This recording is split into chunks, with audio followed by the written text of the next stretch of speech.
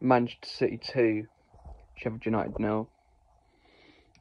A great way to end a great year for City with 5 trophies.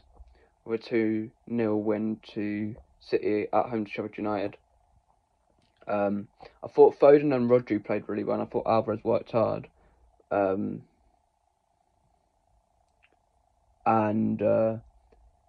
It was good that we kept the clean sheet, because I think that's the first clean sheet that we've kept in the Premier League since the United away game where we won 3-0 in October.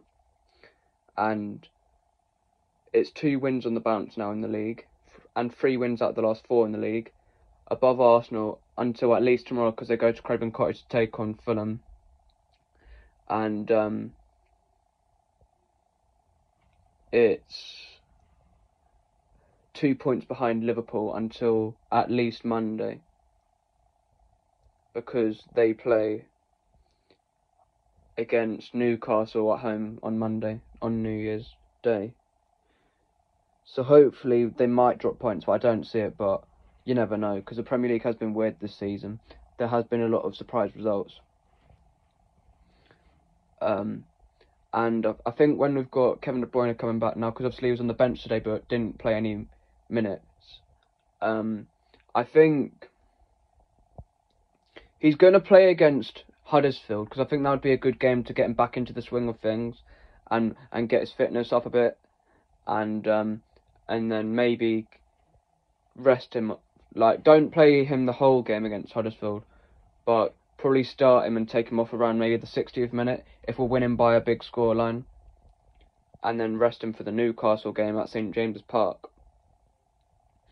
I don't think it was City's best performance today, but we still did enough to win, and we were by far the better team.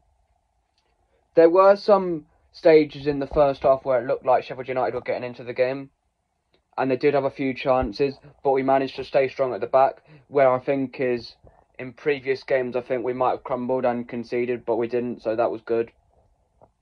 If you are wondering why I haven't got a top on it, it's because I'm not going to make this the most longest video today, because I've got a long journey tomorrow to my family's house for the new year, and then I'm not naked. I've got pants on, but I just don't have a top on. Man of the match, I would have gone with Rodri, to be honest. I know Foden did play well and he did get 2 assists, but I feel like there were points where he wasn't really doing that much in the games, and I think overall Rodri had a better game. But I am confident we can do 4 in a row now. It's just the consistency.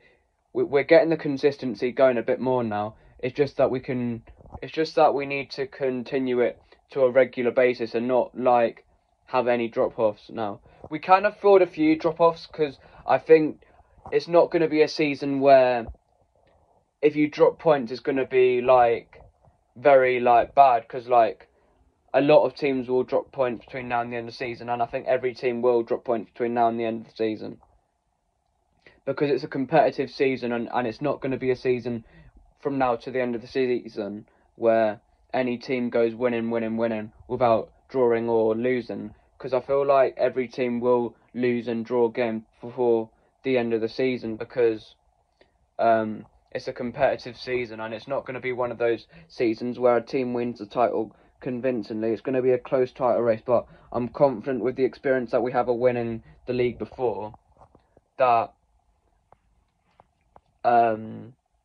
Liverpool and Arsenal don't have as much, because even though Liverpool have won the league fairly recently, back in 2019-2020 season, I think they will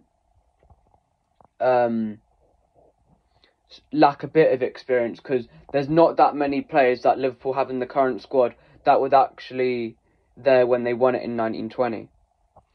It's only a few, whereas like City's like entire squad knows how to win a league, and it's only Jesus and Zinchenko that know how to win the league at Arsenal. So I expect them to maybe fall off a bit, and it might end up being in a 2-horse race between City and Liverpool at some point during the season. But thank you for watching. It's been a good year for City. I obviously will do a video tomorrow to wish everyone Happy New Year. It's been a fantastic year for City and the channel. I really appreciate everyone who's watched my videos this year, and hopefully next year can be a special year for City and the channel, just like 2023. And when it gets to 2024, I will do a video wishing everyone a Happy New Year. Because I've done that for most years, so yeah. I'll see you guys in the next one.